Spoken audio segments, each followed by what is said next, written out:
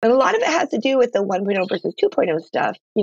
Like the more sources of truth that you have and the more you have to dance between, the less value you get out, because the less you can actually correlate, the more the actual system is held in your head, not your tools.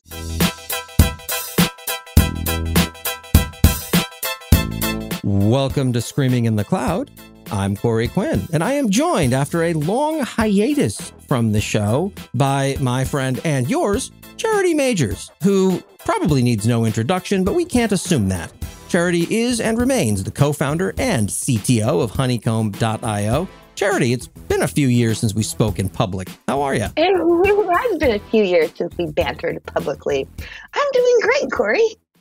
This episode is sponsored in part by my day job, the Duckbill Group. Do you have a horrifying AWS bill? That can mean a lot of things. Predicting what it's going to be, determining what it should be, negotiating your next long-term contract with AWS, or just figuring out why it increasingly resembles a phone number, but nobody seems to quite know why that is. To learn more, visit duckbillgroup.com. Remember, you can't duck the duckbill bill. And my CEO informs me that is absolutely not our slogan. Yeah, we are both speaking in a few weeks from this recording at SRECon San Francisco, which is great. And I think we both found out after the fact that, wait a minute, this is like a keynote plenary opening session. Oh dear, that means I won't be able to phone it in. Given that you are at least as peculiar when it comes to writing process as I am, I have to ask, have you started building your talk yet? Because I haven't. That's funny. No, I have not. Good. I always worry it's just me. Like there was some Twitter kerfuffle years ago about how it's so rude when speakers get up and say they didn't build their talk until recently. Like, we're all sitting here listening to you. Like that we deserve better than that. And that doesn't mean it hasn't been weighing on me and I haven't been thinking about it for months, but I'm not going to sit down and write slides until I'm forced to. I've been angsting about it. I've had nightmares. Does that count? I feel like that should count for something. I feel like that gets lumped in the same bucket as speakers should never give the same talk more than once. That's just rude. We are paying to be here. And it's like, calm down, kids. Like, okay, everyone's a critic, but like, shit is a lot of work. We also have our day jobs and we all have a process that works for us. And, if you don't like the product that I am here delivering to you, you don't have to come see me ever again. That's cool. You don't have to invite me to your conference ever again. I would completely understand if you made those choices, but leave me to my life choices. My presenter notes are generally bullet points of general topics to talk about. So I don't think I've ever given the same talk twice. Sure, the slides might be the same, but I'll at least try and punch up the title a smidgen. Well, I've given the same talk, not verbatim, but several times. And actually, I think it gets better every time. Because you lean into the material, you learn it more. You learn how an audience likes to interact with it more. I've had people request that I give the same talk again. They're like, oh, God, I love this one. And I'm like, oh, cool, I've got some updated material there. And they're like, I really want my team to see this. And so, I think you can do it in a lazy way. But just because you're doing it doesn't mean you don't care, which I think is the root of the criticism. Oh, you don't care. Yeah, this is a new talk for me. It's about the economics of on-prem versus cloud, which I assure you I've been thinking about for a long time and answering questions on for the past 7 years, but I never put it together into a talk. And I'm somewhat annoyed as I'm finally starting to put it together that I hear reports that VMware/Broadcom is now turning someone's $8 million renewal into a $100 million renewal. It's like, well, suddenly that just throws any nuanced take out the window. Yeah, when you're like 11xing your bill to run on-prem, yeah, suddenly move to the cloud. You can do it the dumbest possible way and still come out financially ahead. Not something I usually get to say. Well, the universe provides. You have been talking a fair bit lately around the concept of going from Observability 1.0 to Observability 2.0. It's oh, good. Well, if nothing else, at least you people are using decent forms of semantic versioning. Good for you. But what does that mean here for the rest of us who are not drowning in the world of understanding what our applications are doing at any given moment? It was kind of an offhand comment that I made. You spit a bunch of shit out into the world, and every now and then people like pick up on a strand. They start really pulling on it. And this is a strand that I feel like people have been really pulling on. And the source is, of course, the mass confusion and delusion that has been, everyone's idea of what observability means over the past 10 years. Like, I feel like, Christine and I started talking about observability in 2016, and we were lucky enough to be the only ones at the time. And we had this whole idea that, there was a technical definition of observability, high cardinality, high dimensionality. It's about known unknown. It's about unknown unknown. And it lasted for a few years, but like 2020-ish, like all the big players started paying attention and flooding their money in. They're like, well, we do observability too. And there's 3 pillars. And now it's like, it can mean literally anything. So the definition of observability that I've actually been kind of honing in on recently is it's a property of complex systems, just like reliability.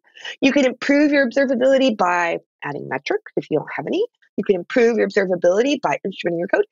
You can improve your observability by educating your team or sharing some great dashboard links, right? But there remains the fact that there's kind of a giant sort of discontinuous step function in capabilities and usabilities and a bunch of other things that we've experienced and our users report experiencing. And so we kind of need some way to differentiate between the 3 pillars world and what I think hope is the world of the future.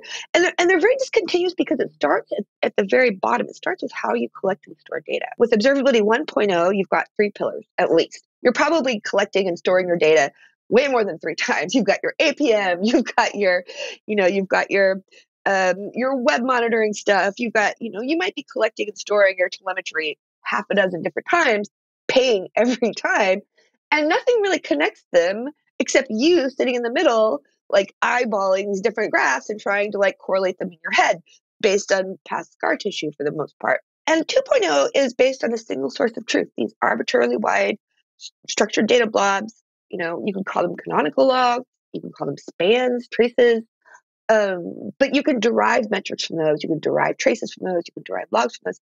And the thing that connects them is it's data. So you can slice and dice, you can dive down, you can zoom out, you can treat it just like fucking data. And so we've been starting to refer to these as Observability 1.0 and 2.0.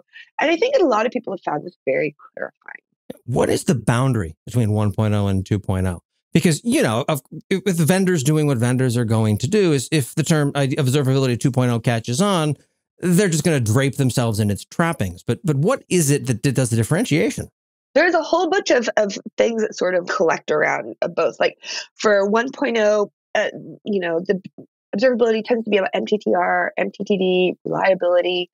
And for 2.0, it's very much about what underpins the software development lifecycle. But the thing the filter that you can apply to tell us at 1.0 or 2.0 is how many times you storing your data.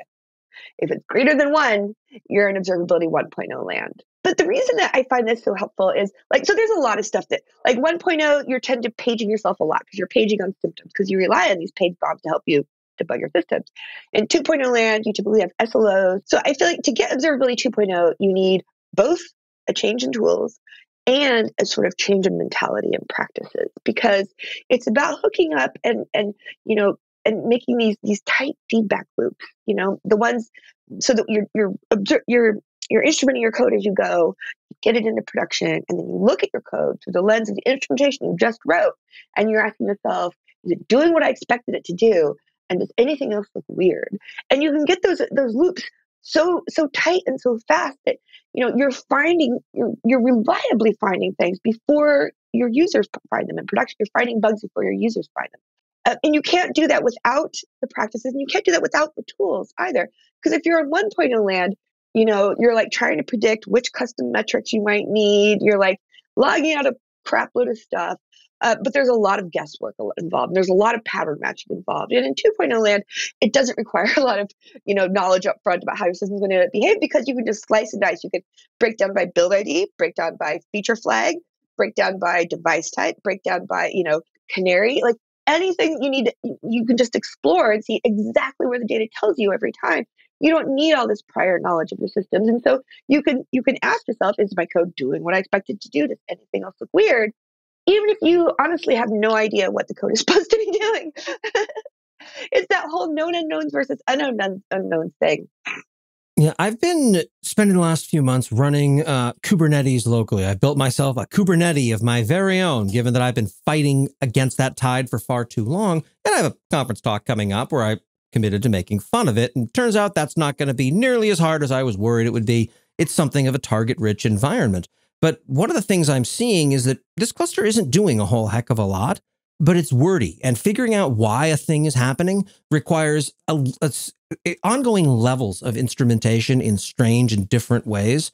Some things work super well because of how they're designed for and what their imagined use cases are. For example, when I've instrumented this with Honeycomb, among other things, and I've yet to be able to get it to reliably spit out the CPU temperature of the nodes, just because that's not something OTel usually thinks about in a cloud-first world.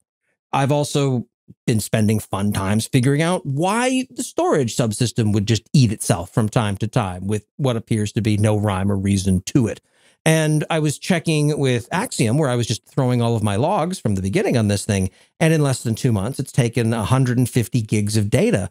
I'm thinking of that in terms of just data egress charges. That is an absurd amount of data / money for a cluster that frankly isn't doing anything. So it's certainly wordy about it, but it's not doing anything. Yeah, this is why the logs topic is so fraught. You can spend so much money doing all, and the log vendors are like, I always get the Monty Python every sperm is sacred when they're like, every log line must be kept. And I'm like, yeah, I bet it does, because like people are so afraid of sampling, but this is the shit you sample, the shit that means absolutely all, right? Or health checks. In a microservices environment, 25% of your requests might be health checks. So like when we come out and say sample, we're not saying sample your billing API requests. It's like sample the bullshit that's just getting spat out for no reason and log with intent the stuff that you care about and keep that. But like the whole logging mindset is spammy and loud and it's full of trash, frankly. Like when you're just like admitting everything you might possibly think about, then you can't really correlate anything. You can't really do anything with that data. It doesn't really mean anything. But when you take sort of the canonical logging / tracing approach, you can spend very little money but get a lot of very rich, intentful data. I also find that it's spewing out these logging events in a bunch of different places. I have no idea where it's stirring any of this internally to the cluster. I'm sure I'll find out if a disk fills up, if that alarm can get through or anything else. But the painful piece that I keep smacking into is that all of this wordiness, all this verbosity is occluding anything that could actually be important signal. And there have been some of those during some of the experiments I'm running. I love the fact, for example, that by default, you can run kubectl events or kubectl get events, and those are not the same thing because why would they be? And kubectl get events loves to just put them in apparently non-deterministic order. And the reasoning behind that is, well, if we've seen something a bunch of times, do we show it at the beginning or at the end of that list? It's a hard decision to make. That's great. I've had a bunch of things happen in the last 30 seconds. Why is that all hidden by stuff that happened 9 days ago? It's obnoxious. That's a great question. Boy, you should be a Kubernetes designer, Corey. No, because apparently I still have people who care what I have to say, and I want people to think well of me. That's apparently a non-starter for doing with these things. It's awful. I don't mean to attack people for the quality of their work, but the output is not good. Things that I thought Kubernetes was supposed to do out of the box. Like, all right, let's fail a node. I'll yank the power cord out of the thing, because why not? And it just sort of sits there forever because I didn't take additional extra steps on a given workload to make sure that it would time out itself and then respawn on something else. I wasn't aware every single workload needed to do that. The fact that it does is more than a little disturbing. Yes, it is. So things are great over here in Kubernetes land, as best I can tell, because I've been avoiding it for a decade. And I'm coming here and looking at all of this, and what have you people exactly been doing? Just because this seems like the basic problems that I was dealing with back when I worked on servers, when we were just running VMs and pushing those around in the days before containers. Now, I keep thinking there's something I'm missing, but I'm getting more and more concerned that I'm not sure that there is. Never underestimate software's ability to get worse. I will say that instrumenting it with Honeycomb was a heck of a lot easier than it was when I tried to use Honeycomb to instrument a magically bespoke architectured serverless thing running on Lambda and some other stuff. Because, you're actually, it turns out when you're running an architecture that a sane company might actually want to deploy, then yeah, okay, it turns out that suddenly you're back on the golden path of where most observability folks are going. A lot less of solve it myself. And let's be fair, you folks have improved the onboarding experience. The documentation begins to make a lot more sense now. And what it says it's going to do is generally what happens in the environment. So gold star for you. That is high praise. Thank you, Corey. Yeah, we put some effort, we put some real elbow grease into Kubernetes last fall, right before KubeCon, because like you said, it's the golden path. It's the path everyone's going down. And even for a long time, we kind of avoided that because honestly, we're not an infrastructure tool. We are for understanding your applications from the perspective of your application for the most part. But a very compelling argument was made that Kubernetes is kind of an application of itself. It's your distributed system, so it actually does kind of matter when you need to like pull down an artifact or you need to do a rolling restart or when all these things are happening. So we tried to make that pretty easy, and I'm glad to hear things have gotten better. You mentioned the cost thing. I'd like to circle back to that briefly. I recently wrote an article about observability. The cost crisis in observability is what it's called, because a lot of people have been kind of hot under the collar about we won't name specific vendors, but their bills lately when it comes to observability. The more I listen to them, the more I realize they aren't actually upset about the bill itself. I mean, maybe they're upset about the bill itself. What they're really upset about is the fact that the value that they're getting out of these tools has become radically decoupled from the amount of money that they're paying.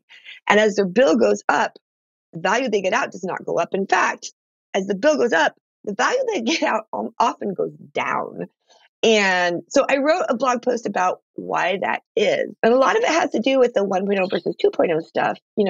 Like the more sources of truth that you have and the more you have to dance between, the less value you get out, because the less you can actually correlate. The more the actual system is held in your head, not your tools. With logs, as you just talked about, the more you're logging, the more spam you have, like the higher your bill is, the harder it is to get shit out, the slower your full text searches become, the more you have to know what you're looking for before you can search for the thing that you need to look for. And where they live. I will name a vendor name. CloudWatch is terrible in this sense. 50 cents per gigabyte ingest, though at reInvent they just launched a 25-cent gigabyte ingest with a lot less utility.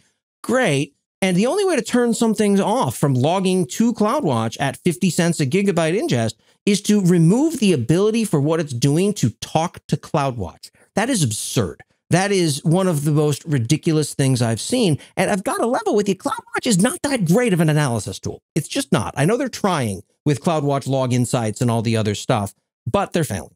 Wow. Yeah. I mean, you can't always just solve it at the network level. That's a solution. You can't always reach for it. You can also solve it at the power socket level, but most of us prefer other levels of solving our distributed systems problems. It's awful. It's one of those areas where I have all these data going all these different places. Even when I trace it, it still gets very tricky to understand what that is.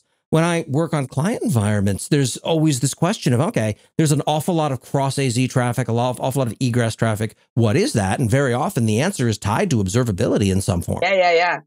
No, for sure. That like in our systems nowadays, like the problem is very rarely debugging the code. It's very often where in the system is the code that I need to debug. It's the murder mystery aspect to it. It's the murder mystery for sure. Here at the Duck Bill Group, one of the things we do with, my day job is we help negotiate AWS contracts. We just recently crossed $5 billion of contract value negotiated.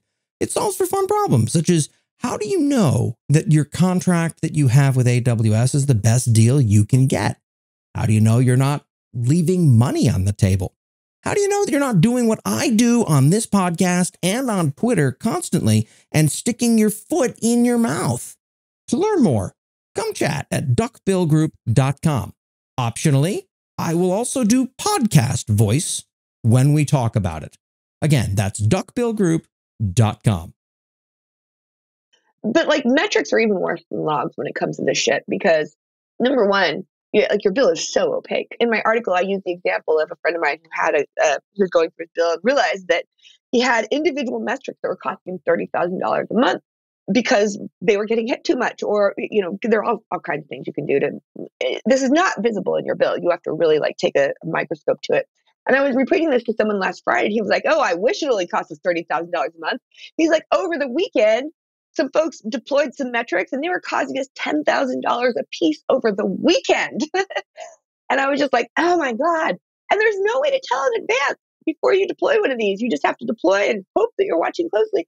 And that isn't even the worst of it. You have to predict in advance every single custom metric that you need to collect, every single combination, permutation of attributes. You have to predict in advance and capture it. And then you can never connect any two metrics again, ever, because you've discarded all of that at right time. You can't correlate anything from one metric to the next. You can't tell if this spike in this metric is the same as that spike in that metric. You can't tell. You have to predict them up front. You have no insight into how much they're going to cost. You have barely any insight into how much they did cost.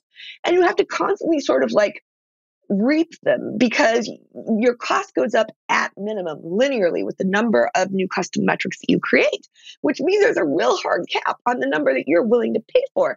And some poor fucker has to just sit there like manually combing through them every day and picking out which ones they think that they can afford to sacrifice.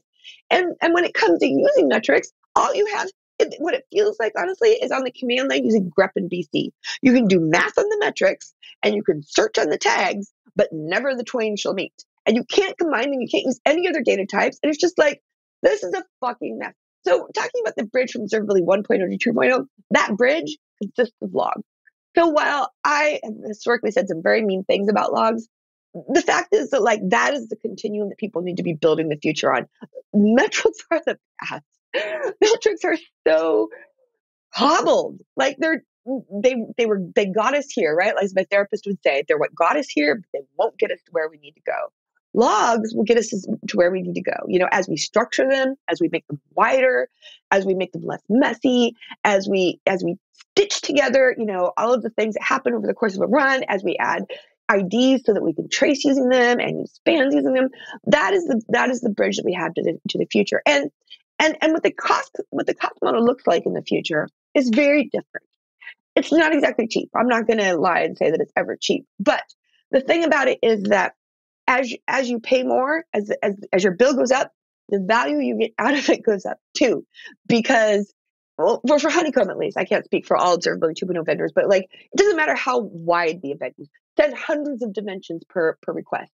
We don't care. We encourage you to, because the wider your events are, wider your logs are, the more valuable they will be to you. And if you instrument your code more, adding more spans, presumably that's because you have decided that those spans are valuable to you to have in your observability tool. And when it comes to, you know, really controlling costs, your levers are much more powerful because you can do dynamic sampling. You can say like, okay, all the health checks, all the Kubernetes spam, sample that at a rate of, you know, 1 to 100. But then, so one of the things we do at Honeycomb is you could attach a sample rate to every event. So we do the math for you in the UI. So like if you're sampling at 1 to 100, we multiply every event by 100 when it comes to counting it. So you can still see, you know, what the actual traffic rate is. And that's the problem is people view this as an all or nothing, where you've either got to retain everything, or as soon as you start sampling, people think you're going to start sampling like transaction data. And that doesn't work. So it requires a little bit of tuning and tweaking at scale. Yeah. But it doesn't require constant tuning and tweaking the way it does in Observability 1.0 land. You don't have to sit there and scan your list of metrics after every weekend, you know? And you don't have to do dumb sampling. Like the sample story in Observability 1.0 land, I understand why people hate it, because you're usually dealing with consistent hashes or log levels, or you're just commenting out blocks of code. Yeah, I agree that sucks a lot. And now I have to ask the difficult question here. Do you think there's an AI story down this path? Because on some level, when something explodes back in Observability 1.0 land, for me at least, it's, okay, at 3 o'clock, everything went nuts. What spiked or changed right around then that might be a potential leading indicator of where to start digging? And naively, I feel like that's the sort of thing that something with a little bit of smart behind it might be able to dive into. But again, math and generative AI don't seem to get along super well yet. You know, I do think that there are a lot of really interesting AI stories to be told, but I don't think we need it for that. You've seen Bubble Up. If there's anything on any of your graphs, any of your heat maps that you think is interesting as Honeycomb, you draw a little bubble around it. and it computes for all dimensions inside the bubble and outside the baseline sorts and diffs them. So you're like, ooh, what's this? You draw a little thing, and it's like, oh, these are all, requests that are going to /export. They're all with a 2 megabit blob size. They're coming from these 3 customers. They're going to this region with this language pack, this build ID, and with this feature flag turned on. And like, so much of debugging is that. Here's the thing I care about because it's paging me. How is it different from everything else I don't care about? And like, and you can do this with SLOs too. This is how people start debugging with Honeycomb. You get paged about an SLO violation. You go straight to the SLO and it shows you, oh, the events that are violating SLOs are all the ones to this cluster, to this read replica, using this client. Like, this is easy shit. We're still in play. Like, people need to do this. People probably do need to use AI in Observability 1.0 land just because they're dealing with so much noise. And again, the connective tissue that they need to just get this out of the data, they don't have anymore because they threw it away at write time. But when you have the connective tissue, you can just do this with normal numbers. Now, I do think there are a lot of interesting things we can do with AI here. I hesitate to use it for core debugging tasks because false positives are so expensive and so common, and you're changing your system every day if you're deploying it. Like, I just think it's a bit of a mismatch. But we use generative AI for, like, we have a query system. If you've shipped some code and you want to use natural language to ask, did something break? Did something get slow? You just ask using English. Did something break? Did something get slow? And it pops you into the query builder with that question. I think there are really interesting things that we can do when it comes to using AI to, like, oh God, the thing that I really can't wait to get started with is, like, so Honeycomb, I have to keep explaining Honeycomb, and I apologize because I don't like to be one of those vendors. But like, one of the things that we do with Honeycomb is you can see your history, all the queries that you've run. Because so often when you're debugging, you run into a wall and you're like, oh, lost the plot. You need to like rewind to where you last had the plot, right? So you can see, all the queries you've run, the shapes of them and everything. So you scroll back, but you also have access to everyone else's history. So if I'm getting paged about MySQL, maybe I don't know fuck all about MySQL, but I know that Ben and Emily on my team really know MySQL well.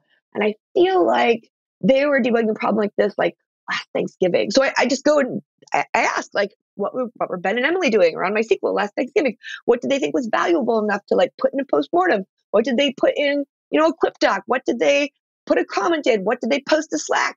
And then I can jump to like, and that's the shit where I can't wait to get generative AI, like processing the shit that, what is your team talking about? What is your team doing? How are the experts in because in a distributed system, everybody's an expert in their corner of the world, right? But like, you have to debug things that span the entire world. So how could we like derive wisdom from everybody's deep knowledge of their part of the system and expose that to everyone else?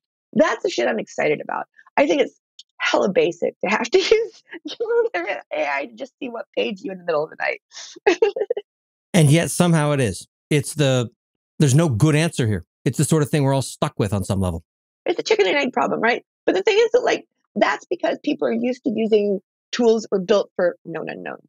They were built in the days of the LAMP stack era when all of the complexity was really built. It was bound up inside the code you were writing. So if all else failed, you could just jump into GDB or something.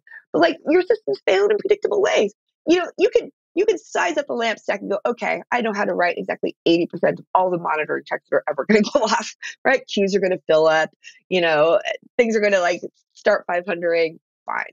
But those days are like long gone, right? Now we have these like vast, far-flung distributed architectures. You're using, yes, you're using containers, you're using Lambda, you're using third-party platforms, you're using all this shit, right? And that means that every time you get paged, honestly, it should be something radically different. We've also gotten better at building resilient systems. We've gotten better at fixing the things that break over and over. And every time you get paged, it should be something radically different. But our tools are still built for this world where you have to kind of know what's going to break before it breaks. And that's really what Honeycomb was built for, is a world where you don't have prior knowledge. Every time it breaks, it is something new. And you should be able to follow the trail of breadcrumbs from something broke to the answer every time in a very short amount of time without needing a lot of prior knowledge. And the thing is, I was on a panel with the amazing Miss Amy Toby a couple of weeks ago. And at the end, they asked us, what's the biggest hurdle that people have, in their observability journey? And I was like, straight up, they don't believe a better world is possible. They think that like the stuff we're saying is just vendor hype, like, because all vendors hype their shit. The thing about Honeycomb is we have never been able to adequately describe to people the enormity of how their lives are going to change. Like, we underpitch the ball because we can't figure out, or that people don't believe us, right? Like, better tools are better tools, and they can make your life so much better. And the other thing is that people, not only do they not believe a better world is possible, but when they hear us talk about a better world, they're like, oh God, yeah, that sounds great, but it's probably going to be hard. It's going to be complicated. We're going to have to shift everyone's way of thinking. Instrument all of your code manually historically has been the way that you wind up getting information out of this. It's like, that's great. Like, I'll just do that out of the unicorn paddock this weekend. It doesn't happen. It doesn't happen. But in fact, it's so much easier. It's easier to get data in. It's easier to get data out. I'm liking a lot of the self-instrumentation stuff. We're going to go ahead and start grabbing the easy stuff, and then we're going to figure out ourselves where to change some of that. It's doing the right things. The trend line is positive. Yeah, when you don't have to predict in advance every single custom metric that you're going to have to be able to use and everything. It's so much easier. Like it's like the difference between using the keyboard and using the mouse, which is not something that you and I, people like us, typically go to. But having to know every single unit command line versus drag and drop, it's that kind of leap forward. Yeah, we're not going to teach most people to wind up becoming command line wizards. And frankly, in 2024, we should not have to do that. No, we should not have to do that. I remember inheriting a curriculum for a LAMP course I was teaching about 10 years ago. And the first half of it was how to use VI. It's like, step one, rip that out. We're using Nano today, the end. And it's just because I don't want to, people should not have to learn a new form of text editing in order to make changes to things. These days, VS Code is the right answer for almost all of it, but I digress. Especially, and this is really true for observability because nobody is sitting around like, oh my, okay. On every team, there's one person who's like, okay, I'm a huge geek about graphs. I've never been that person. Typically, when people are using these tools, it's because something else is wrong, and they are on a hot path to try and figure it out. And that means that every brain cycle that they have to spare to their tool is a brain cycle that they're not devoting to the actual problem that they have. And that's a huge problem. It really is. I want to thank you for taking the time to speak with me today about what you've been up to and how you're thinking about these things. If people want to learn more, where's the best place for them to go find you? I write periodically at charity.wtf and the Honeycomb blog. We actually write a lot about open telemetry and stuff that isn't super Honeycomb related. And I still am on Twitter at MipsyTipsy. And we will, of course, include links to all of those things in the show notes. Thank you so much for taking the time to speak with me. I really appreciate it. Thanks for having me, Corey. It's always a joy and a pleasure. Charity Majors, CTO and co-founder of Honeycomb. I'm cloud economist Corey Quinn, and this is Screaming in the Cloud. If you enjoyed this podcast, please leave a 5-star review on your podcast platform of choice. Whereas if you hated this podcast, please leave a 5-star review on your podcast platform of choice. That platform, of course, being the one that is a reference customer for whatever observability vendor you work for.